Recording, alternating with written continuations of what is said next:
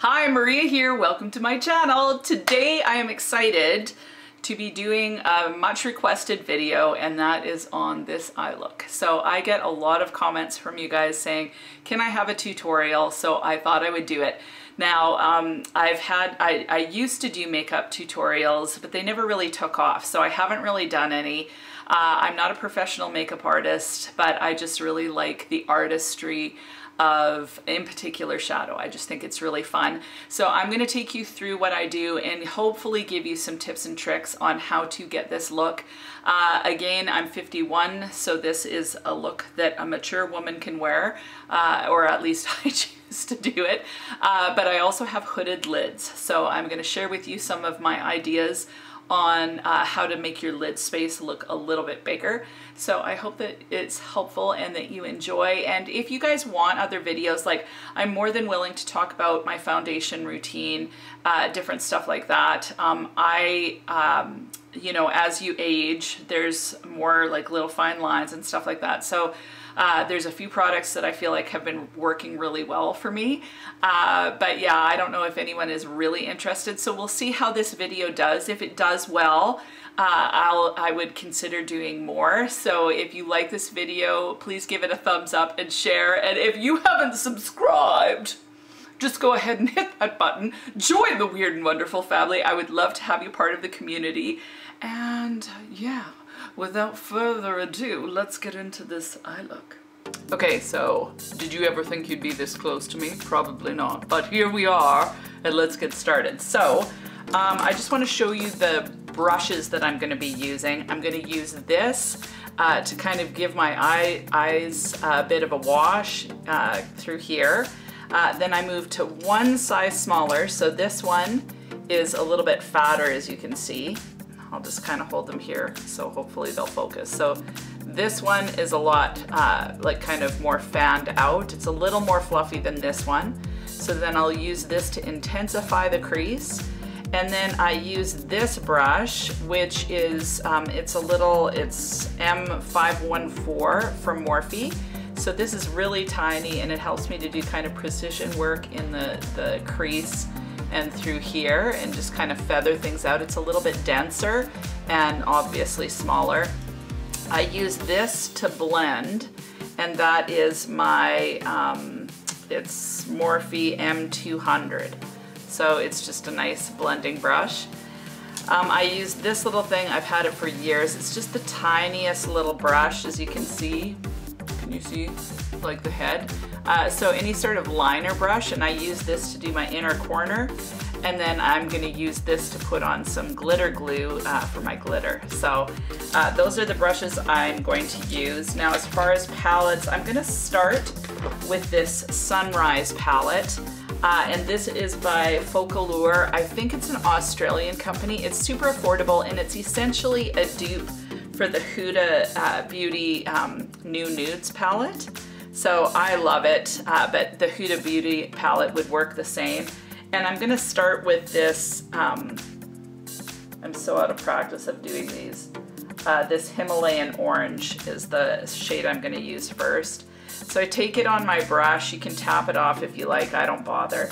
And this is just gonna be a real light wash. It looks pretty orange, but I'm just gonna put it on.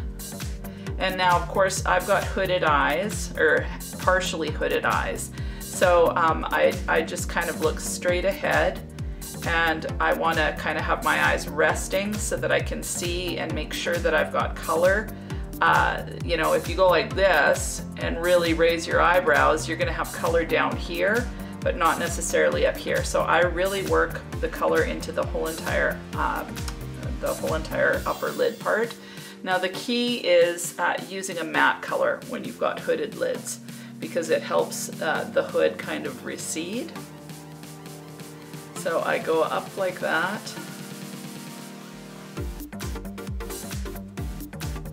Okay, so that's basically all I do with this brush. Then I move on to that next size. And the other thing that's really important is to get brushes that that fit your eye size. So I've got rather large eyes, so bigger brushes work on me. But if you've got smaller eyes, use a brush that's going to work for you so that you're not just kind of ploofing color all over, that you've got some control. So the next, I'm going to go into this punch pink color. And I'm going to just kind of do it just a little bit lower. And I'm using, like, I'm holding my brush fairly far back. I want some control, but I'm going in and it's like I'm coloring. So I'm not, I'm touching myself very, very lightly and just kind of depositing the color and kind of just pulling it along. And I tapped very light into this color this time. So it was a really light one. You might want to tap it off. I do the same thing to the other side. And you know, I go in as many times as I need, so sometimes I don't get enough color on. And I just start working it in. And again, for that sunrise kind of look, you want a gradient, right? So I started with the orange up top, and then I just go now, as you can see, this side has more color than this. So I just go tap back in and kind of work it really ever so lightly. Not pushing hard. The other thing about doing it this way is that you're not going to be pulling unnecessarily on your lids. So just the lightest touch, and it's basically like I'm coloring. Okay, that's pretty close. Now I kind of drag it. I want that color kind of all the way across. And then, like, as I look, now I'm missing some color there, so I just tap into the orange, tap off a little excess, and then just go in. And I use the same brush, like, you know, brushes they work for me. I don't, so if I feel like using the same brush, I will, even if it has a different color on. And essentially, like, the whole idea of painting the bar, not so far off. To me, I treat this like I'm doing a painting, and I kind of blend as I go. So there, now I've got it to where I am kind of happy. Now I'm going to move on to the last brush, which is this Morphe M514. Love this brush. So I'm going to go into this lavender, it's called Lavender Field. And again, I don't know what the Huda Beauty names are, but yeah, this palette's fantastic. And then I just start again lower than that punch pink color. And I'm gonna just start to work this into the crease. Now, if you're worried about getting this next color kind of on the pink, tilt your brush so that you're starting kind of right in that crease. And this one, this brush is really dense, so I have a bit more control. And I'm putting that color, like with a hooded eye, it's really hard for me to do a wing because this flap comes down so far. So hooded wings just don't tend to, or like a wing don't tend to work really well with me. I do them once in a while, but honestly, they never look right because my crease comes all the way down, unfortunately. So some people don't have that. So I use my shadow to kind of create that upward feel. So in order to kind of position that last color, you know, if you take your brush and kind of run it, like if you take your handle, run it along here, okay, you don't want to put that darker color any further than this line because otherwise it's going to drag your eye down. So I kind of concentrate it there, if that makes sense, and then kind of just pull it up a little bit into that punch pink color. And then I tilt my brush down again to kind of get the color to go into that crease. And I'm going to pull that color just a little bit further, but again, keeping it pointed down so that I get that color more in the crease than up in here, if that makes sense. So kind of tucked in. Now I'm going to do the other side real quick. Okay, now I'm looking at myself straight on, and as I can see, I've got more kind of pink than I do over here. So I just kind of go back in with whatever brush I want and just kind of begin to just make sure that they kind of look even. So this isn't a quick process. Okay, and then the other thing that I do now is I take my Morphe brush at this point, and you can do this at any point, and I begin to blend them to make sure that there's no harsh lines. But when I'm blending, I start with the lightest color and then I work my way into that dark. Okay. Okay, now what I do is I take this, it's just a, oh, wrong brush. Forgot to mention this one. This one's a Morphe M507, and as you can see, it's just got this little kind of point. It's really quite, like, it's just kind of a little bit tighter brush, and I'm gonna use that for under my eyes. I'm gonna go back into that lavender field, and I'm gonna open up my eyes quite wide, and then I'm gonna begin to just drag this on my lower lash line, making sure it kind of connects with the top. And then a lot of times what I'll do is just shut my eye and I'll pull it across. So I don't go all the way with the first color. So the lavender field, that's the color that's here in this part. So that's why I'm using it. Okay, and then I'm gonna go into that Himalayan orange, which is the color way up here, and I'm going to put that on the inner part of my lid, or the inner whatever. And now I'm gonna just kind of blend the two again, going from the darkest into the light. So there, that's what we've got so far. Now, now at this stage, what I would do is either leave it kind of more like this, or I deepen it up. So depending on what I was doing. So if I was going with a lighter look, I might leave it like this, but I kind of like deepening it up with a bit of brown. And the reason why is it brown or a dark burgundy. So the Huda Beauty Amethyst Obsessions, there's a beautiful dark burgundy color that I use quite often.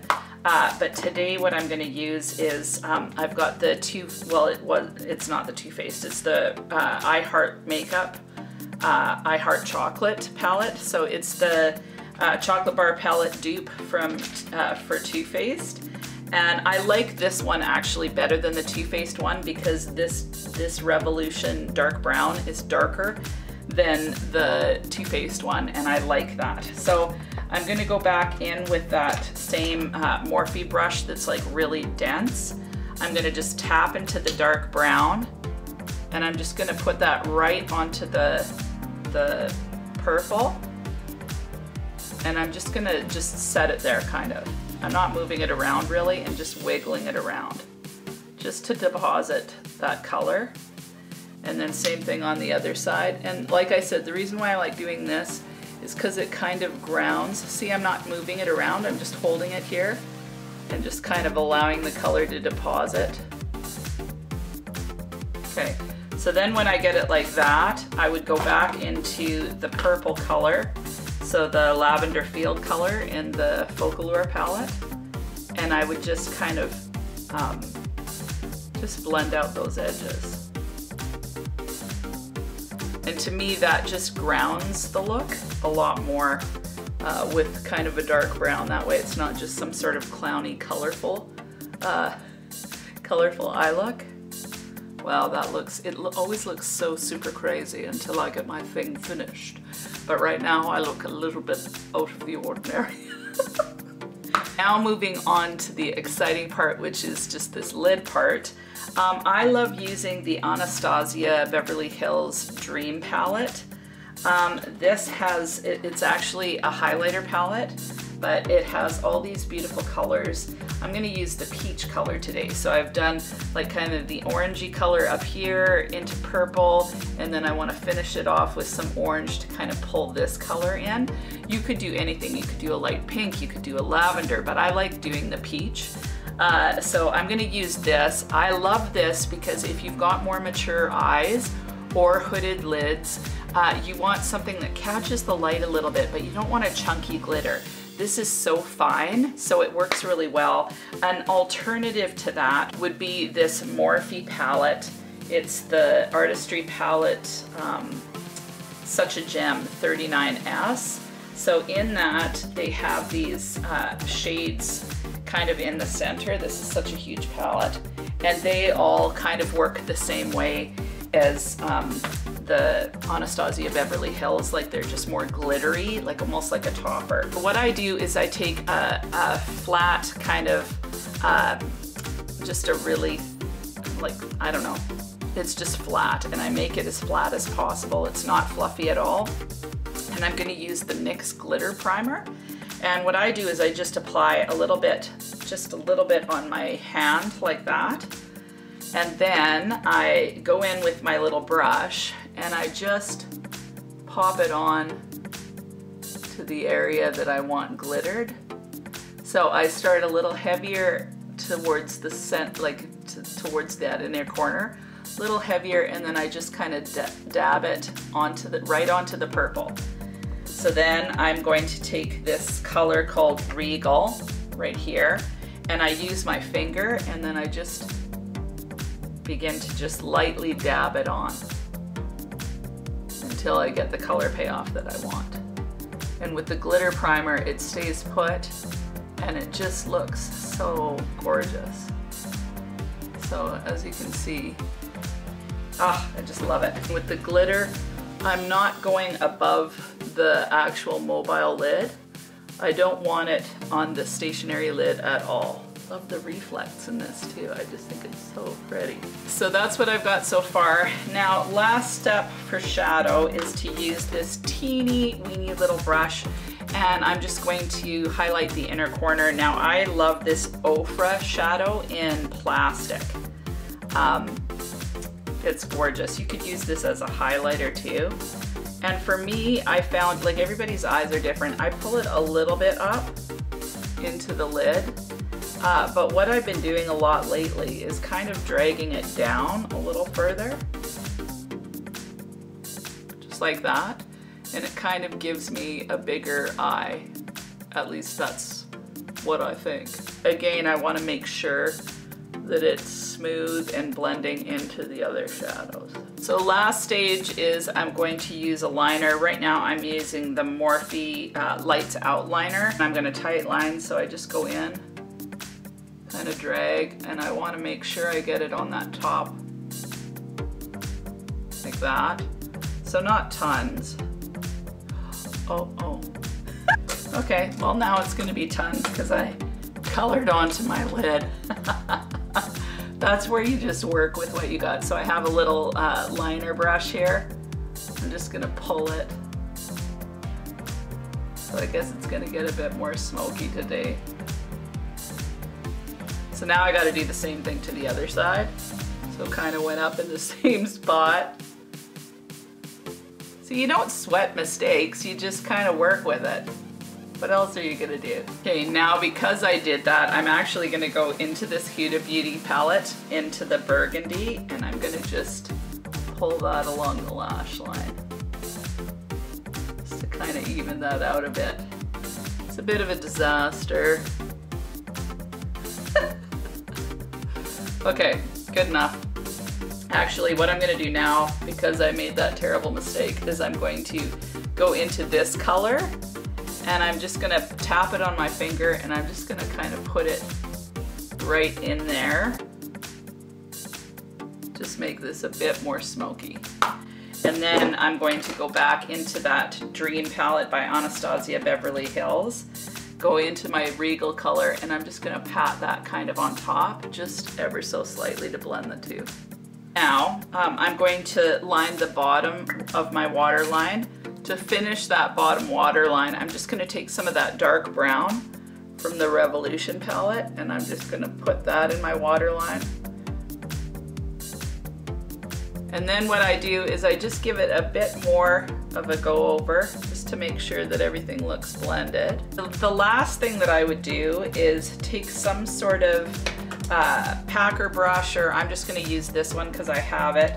I'm going to go into a more white color, like a cream color. I'm going to use the Revolution palette and just kind of just edge out my eyebrow. And that's it. Now what I'm gonna do is I'm going to put mascara on, false lashes, and then I will be back. Okay, so for mascara, what I used was the Sky High Maybelline Lash Sensational mascara. It's pretty good. I don't love it. But it does stay put. So like that. And then as well, for my lashes, I use Kiss. I think it's number 11. So I just buy like a multiple pack and use them, and they're kind of like a wispy lash. So that's what I've got on the eyes. And so that's kind of like the finished look. And what I'll do to finish is put on my lipstick. Now when I go this dark on my eyes, I like to go for more of a nude lip. So I'm gonna start by using this Morphe lip liner in Forecast. It's almost a gray, like a taupey color, but for whatever reason, my lips, they're bigger than the color, if that makes sense. So I kind of fill it in, and this kind of works as my same color, so I'm gonna put that on.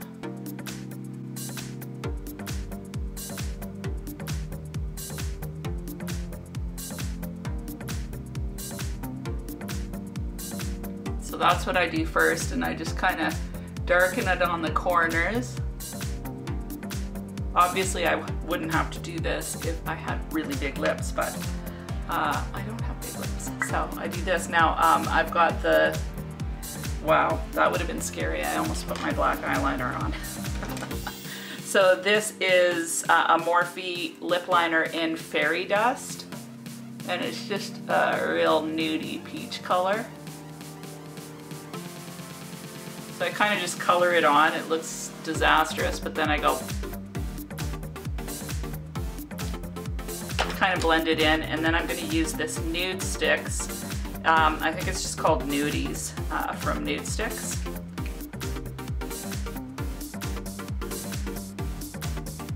So that's what I've got so far, and then I'm going to use a Buxom lip gloss in the color Lavender Cosmo, and that's just going to add a bit of pink into it. So it's just, yeah, I don't know why, but I like the combo.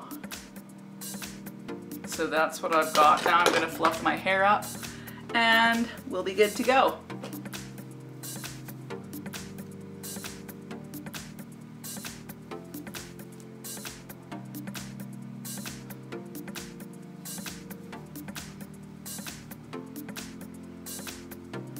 And so this is the final look.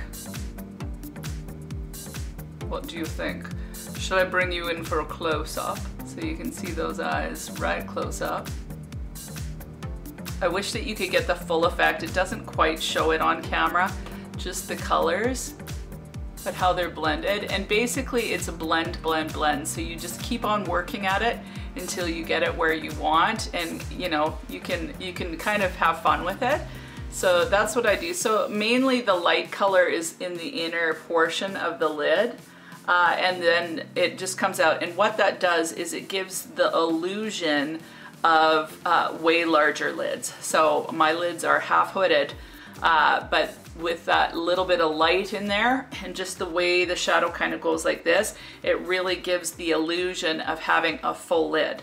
So I hope that that was helpful. I'm gonna zoom you out now. If you do this look, tag me on Instagram. I would love to see it. And yeah, tell me what you think. Tell me what you like doing on your eyes. This is kind of a go-to look for me. I just really like the brightness.